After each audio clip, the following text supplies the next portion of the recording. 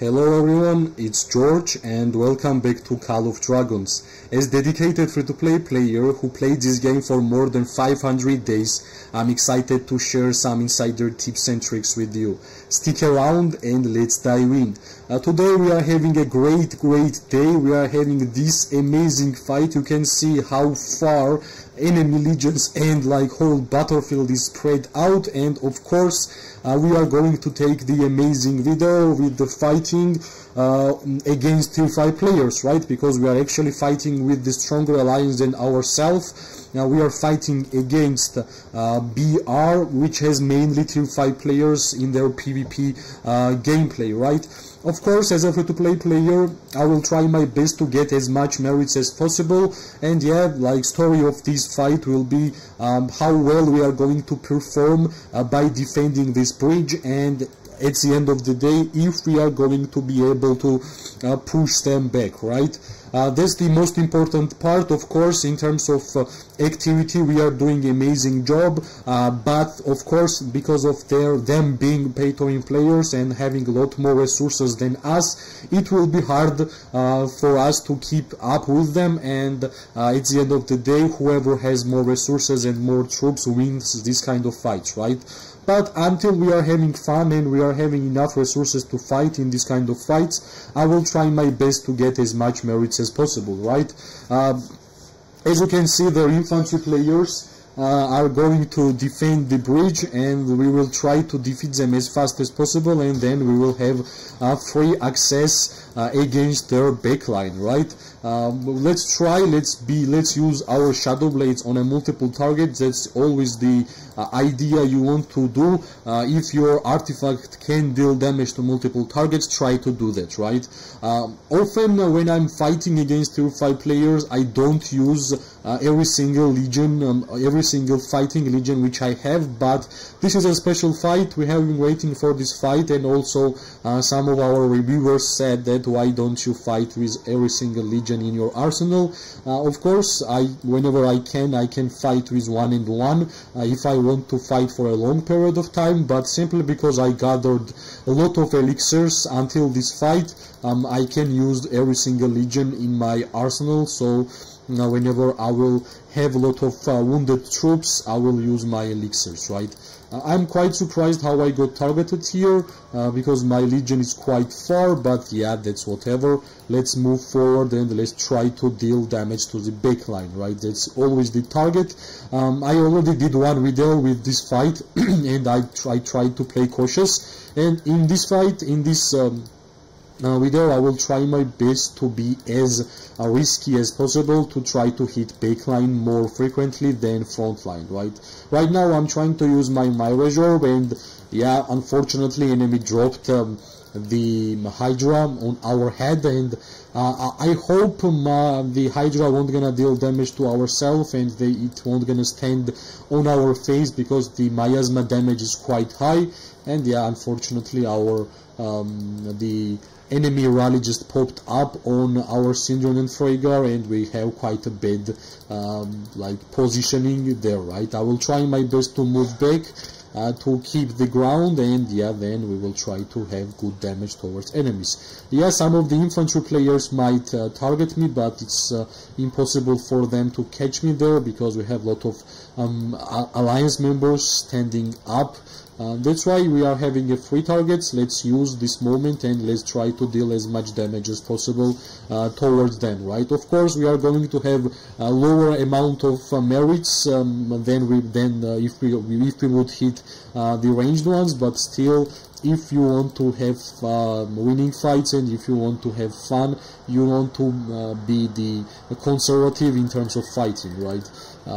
Right now we are having some risks taken, we are moving forward, we are trying to deal damage to enemy mages, and for now I think we are doing pretty fine until we're gonna get targeted, and as soon as I will see that enemy is targeting our legions, I will move back. I wish I had my artifacts which are dealing damage to multiple targets in these fights, in this moment, because I could throw my artifact here. But yeah, I guess soon Mirage Orb will be charged and I will be using Mirage Orb on this backline. Yeah, finally it's happening. And yeah, let's see. Yep, nice. As I understand, my Razor can deal damage to multiple targets. That's what I actually want. And yeah, you saw just right now, as soon as I see the red thing on my screen, which means I'm getting targeted, I'm moving back. I think right now I'm more getting targeted from the left side. That's why I will move towards right, because I think here we have some free access to backline of the mages. Yeah, like, of course. Okay, now I will try my best to use Shadow Blades. Yeah, I think I used only 3 Legions, right? That's totally fine. Let's just move back. Yeah, I guess Syndron and Freygar was the sacrifice for the Hydra, because it moved on top of Syndron and Freygar for a couple of times, and yeah, it deals a lot of damage if you are just standing on top of it, right?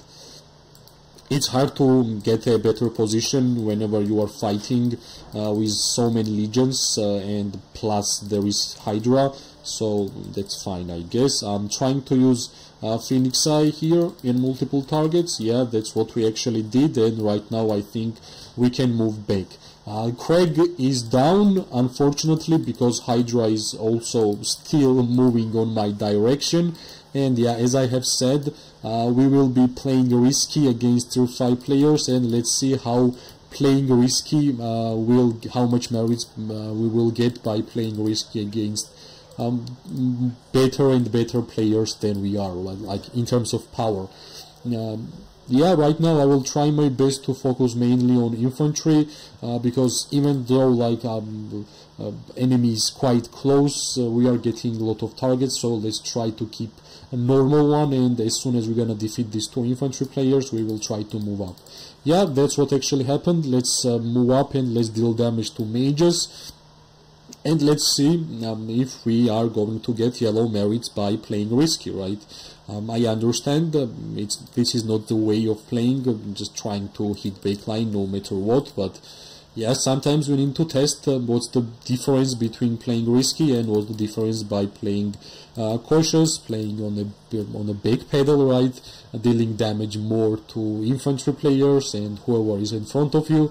So yeah, one video we did by playing like that, and second one, this one will be more of a risky fights, more of a taking aggressive steps, but of course by taking aggressive steps you are getting a lot of damage towards yourself, right? I can't hear the voice of the yeah, finally I can hear it. Yeah, nice. Yeah, I'm going to use Phoenix Eye on one target because yeah, they were pretty far, and unfortunately I think this Rally and Hydra will pop up on my head and it will deal a lot of damage. I just want to defeat this guy, so I will have 3 paths towards this side.